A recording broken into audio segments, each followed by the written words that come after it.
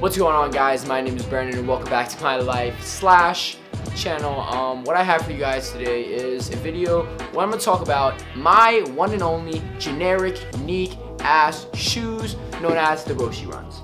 Now I bet you're thinking, like, how are your shoes unique? I have Roshe Runs too. Mine are unique because I did some cool stuff to them.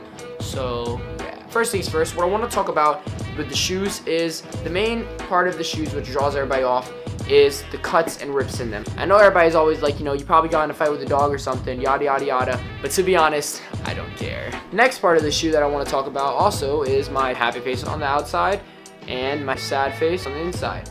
The reason I decided to make these shoes was because when I was in school, I used to see a lot of people with Roshe Runs last year. They became very trendy.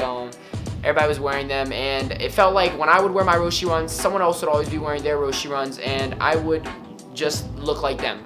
And I know that's a little weird to be like, I don't want to look like someone else, but it doesn't really, I just didn't like looking like some other people that had their Roshe Runs and similar outfits to mine, and then all of a sudden we're twinning. So I decided to go home, got some scissors, and I cut up my Roshe Runs. Now, as I was cutting them, I was like, hey, I should make a deeper message behind this. And yes, there is a deeper message behind these ripped up shoes, and I will explain now. So first off, there's the smiley face on the outside. This is the sad face. Shit. So first things first, let me show you the smiley face. The smiley face represents people on the outside, how they feel, when they're happy all the time and they're always smiling, and you look at them and they're just like joyful. Once you get to the middle, all these rips come into play.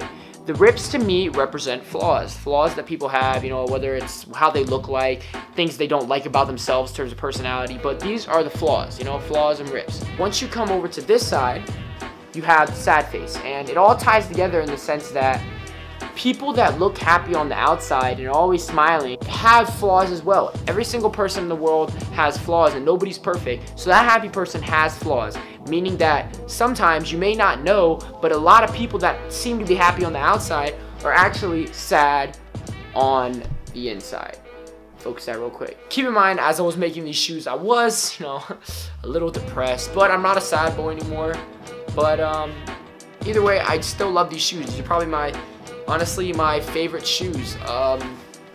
And what makes them so cool, not just because, they're ripped and stuff like that, is because they actually add a pop to my outfits. When you're wearing like an all black outfit and you have black shoes on, black and white shoes, having a pop of this tiny bit of gray, it makes a huge difference. I got the idea to rip out my shoe from the concepts of other ripped clothes and distressed clothes like jeans and shirts and sweaters, and I was like, if we can do it with those kinds of clothes, why can't I do it with my shoes, and yeah, it's always cool to try something out, and in the end, after trying it out, I love my shoes. Even if you think that I got in a fight with the dog, I don't care. That's about it. If you want to go, make your own shoes and kind of custom them as well, do that. Experiment. It's not bad to experiment, You might find something that you really like. If not, you're screwed. Yeah, if you guys did enjoy this video, please drop a like and subscribe. Do a spin. And peace out. Let me try something new.